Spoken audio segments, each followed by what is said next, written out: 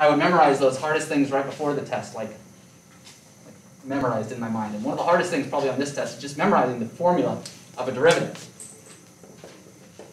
And then I would write it at the top of my test as soon as the teacher gave it to me. Probably a good thing to do, right? So derivatives, we remember, are these things which are functions. Okay, a derivative is a function. And its input is a function. So it's sort of like a strange thing to think about. You take a function, and then you do something to it and get another function. So the input is a function and the output is a function, which is really fun in sort of an inception sort of way. And by definition, it is this.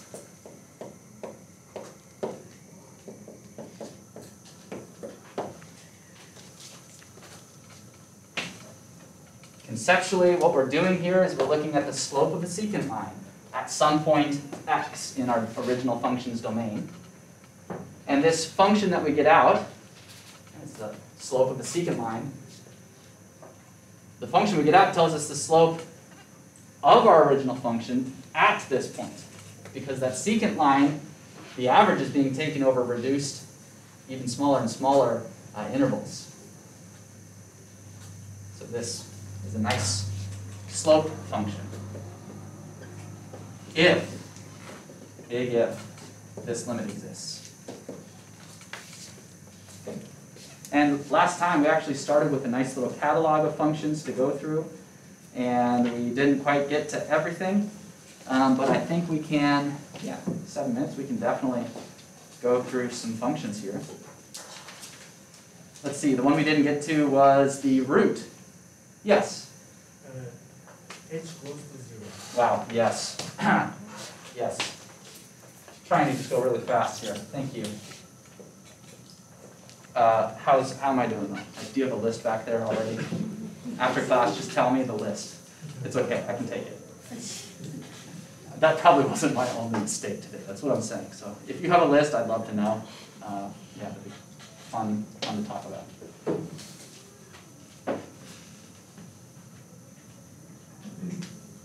Okay, and everything's spelled right on the board, which is, there's only 2 words for example, so we're good. Okay, that's my biggest problem usually. Okay, so we did not do the square root last time, right? Right. Do you want to see that one first? Okay. So I kind of did this procedurally last time. Meaning, I would give us a function. This one's not so complicated. And then procedurally, I stepped through doing this. Right? And I think that's really just the way to go about finding derivatives when you don't know sort of the patterns yet that exist. And there was a question after class, which I'll get to after this one. So to sort of curtail those questions as well, this is how I want you to find limits on the test. This. Not citing some theorem which comes in a couple chapters and then spitting out the derivative. Lots of people right now could tell me what the derivative of this is without even doing what we're about to do. But we're going to do it. So here we go. Square root x. Procedurally, we need to find everything that is in this quotient, this difference quotient. We have the original function, so that's that. That's great. We have h, essentially, because it's just some number that's going to become nothing. We don't have this. This is the very first thing you should do when finding any limit, is write down the composition of function with x plus h.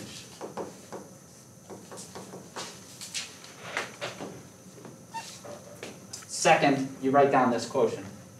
If you want to put in the limit from the beginning, you can. You don't need to, though. You can just sort of slap it on at the end after you've reduced. So we're going to take this minus this, all divided by h.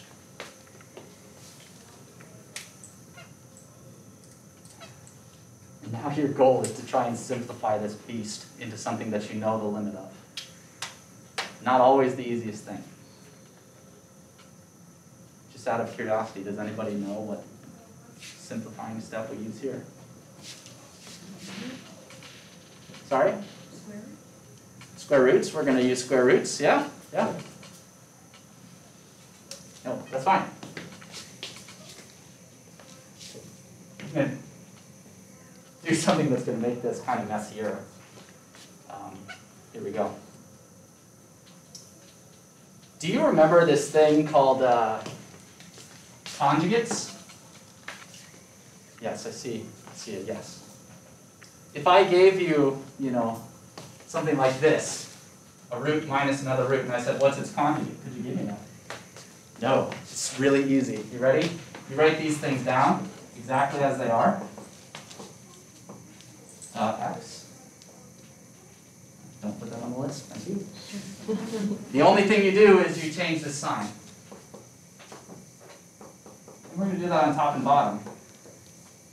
And the reason we're going to do that on top and on bottom, well, is because this fraction is equal to 1.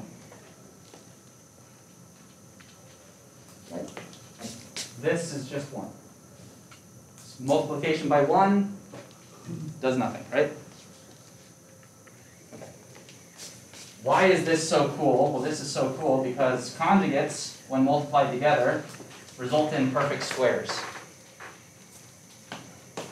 When you distribute this, you get this times this, right? It's the square root of x plus h times the square root of x plus h. Together, that's the square root of x plus h squared. The squared undoes the square root. You also get minus this times this. That's just x. You also get middle terms, which are positive root x plus h times root x.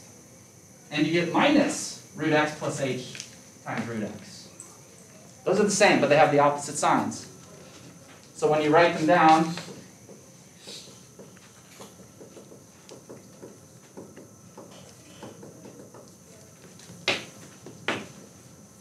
they go the way of the dodo bird. Come on. Conjugates are awesome. They're just really great. In the bottom, we haven't really done a thing. We're just going to leave it like this.